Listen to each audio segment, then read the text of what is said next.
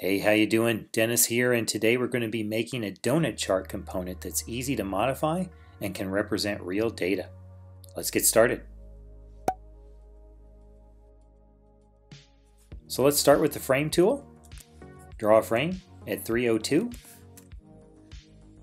Let's name that frame chart. Now let's draw a circle. Let's make that circle 300. And let's rotate it 90 degrees.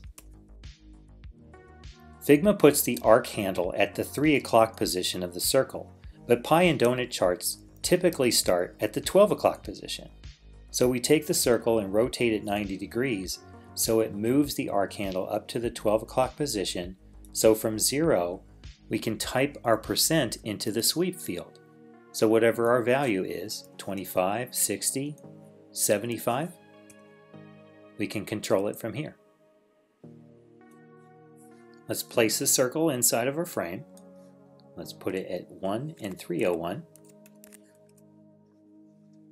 Let's pull the sweep and drag out our ratio. Let's set those values to 100 and 50. Now let's give it a border. 2. Let's make it centered and fill it white. Let's grab our frame and let's remove the fill. Select your donut, duplicate. Let's pull the sweep out a bit. Let's choose a new color from our accessible color palette. Pull this around.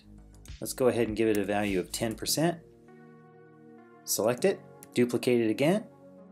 Drag your duplicate over. Change its color. And let's do that 4 more times.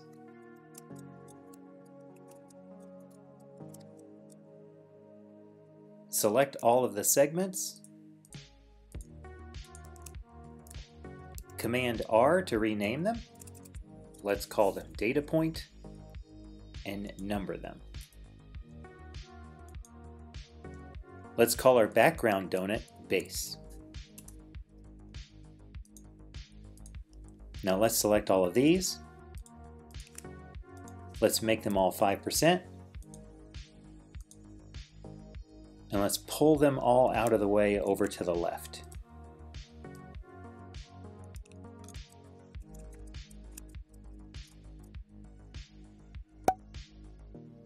Select the text tool, type in 100. I'm using Roboto Slab Bold 48 point. Let's create a color style. In the fill palette, click this plus sign, select style, then give it a name, text color. This will make changing that color much easier later. Select the text tool again, type in the percent sign. Let's fill it with our text color, reduce it to 30, wrap it in an auto layout, set its padding to 0, and set the top padding to 0 and the bottom to 12. Select all, auto layout again, set the space between to 0, align it in the center. Let's put 10 pixels of padding on the left and 4 on the bottom. Let's set its width to 146 and let's call this center number. Place that center number in the center of our donut chart.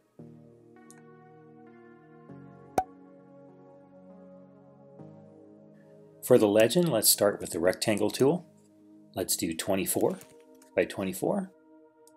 Let's rename that swatch. Select the text tool. Let's give it a percent and a label. I'm using Roboto Flex, regular 24. Select all. Wrap it in an auto layout. Let's do 10 between. Center left. Let's give that swatch a color. Let's color the text our text color. Duplicate that 5 times. Select all. Let's rename them, data point, and number them.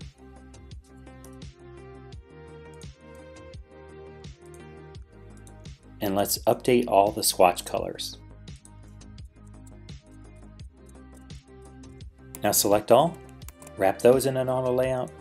Let's do 20 between, and let's name this legend. Add the legend to our chart, select all, apply auto layout, 40 between, middle left. Let's create a component and call it donut chart. Now we can set up component properties. Double click to select the center number, select the properties icon, we don't need the word show, select 100 and set the text property to center value. Now select the legend, hit the properties icon, create a new property.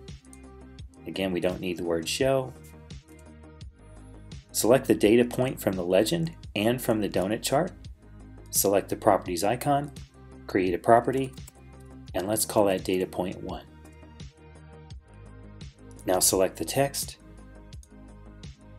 create a text property, let's call that value 1. Select the next item in the legend and the corresponding element in the chart, create a property, call it data point 2, select the text, create a text property, value 2. Repeat that process for the rest.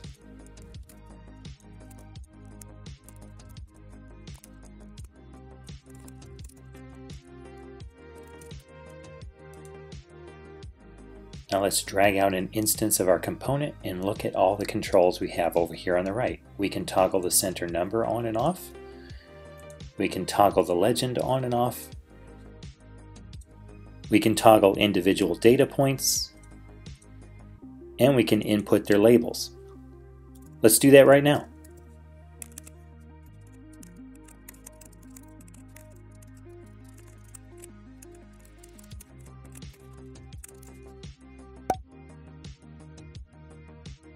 All the slices of a pie or donut chart add up to 100%, and a circle is 360 degrees all the way around. This means that the sum of the previous sweeps times 3.6 will be the starting position of the next segment in the chart. So in this example, my first segment is 20%, I'm setting my second segment to be 10%, my third segment's starting position will be 20 plus 10, which is 30 times 3.6, which is 108 degrees. If I set the third segment to be 30%, the sum of all the previous segments is 60 times 3.6 to place my fourth segment, and so on. Now let's use this equation to set all the values in our chart.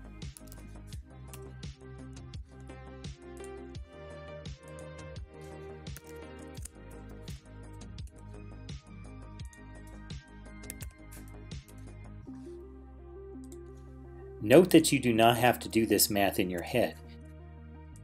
You can do simple addition, subtraction, multiplication, and division right inside the control fields, and they'll perform the calculations for you.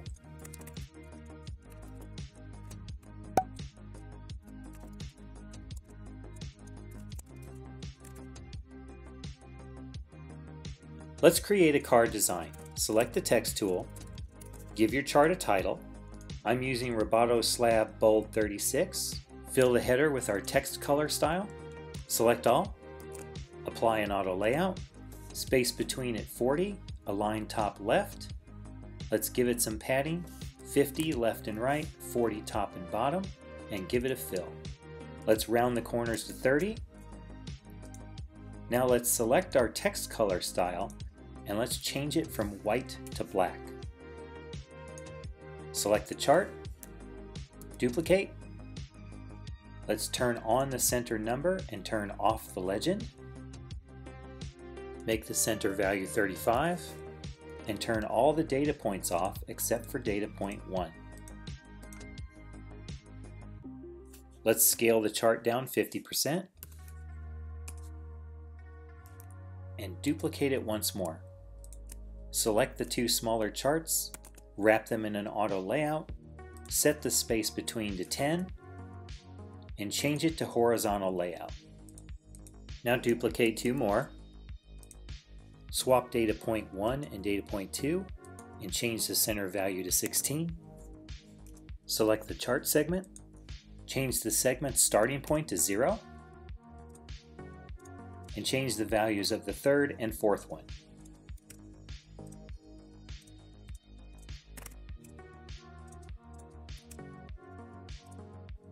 Now I'll duplicate this entire card and demonstrate how easy it is to update all of the data.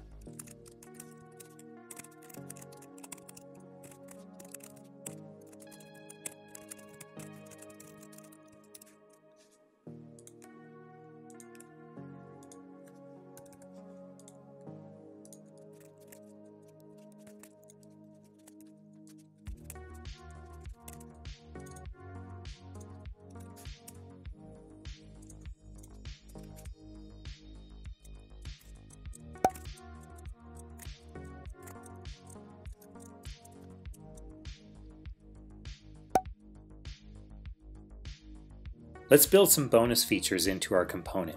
First, select your center number, set the constraints to center.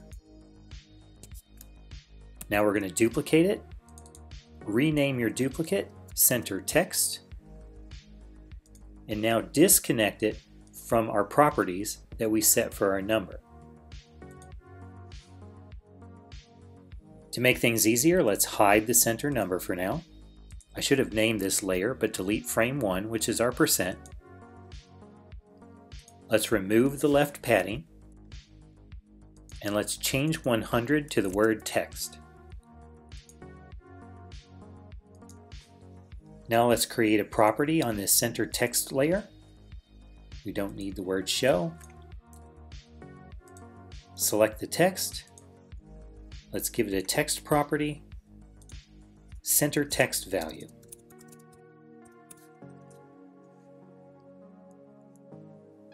Now let's take a look at the properties of our component. Let's take the center text and center text value and put it under the center number. And now let's set the defaults. Let's set the text to false and the number to true. Select the center number layer, hold the Shift key down, and select all of your donut pieces.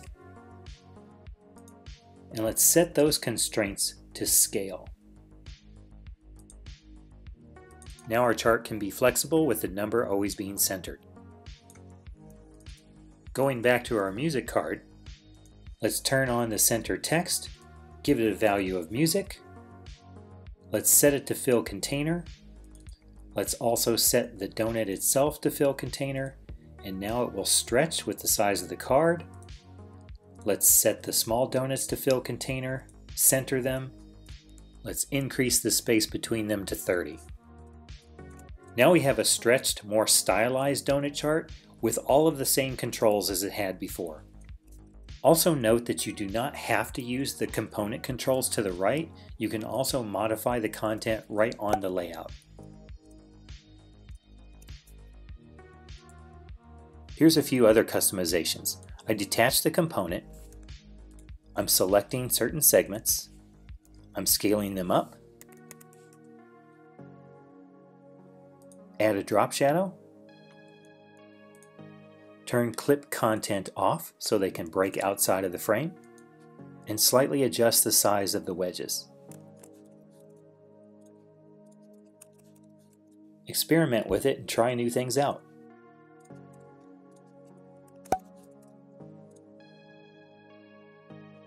That wraps it up for this one. I hope you came away with something new. I'll see you for more lessons real soon. Take care of yourselves. Bye-bye.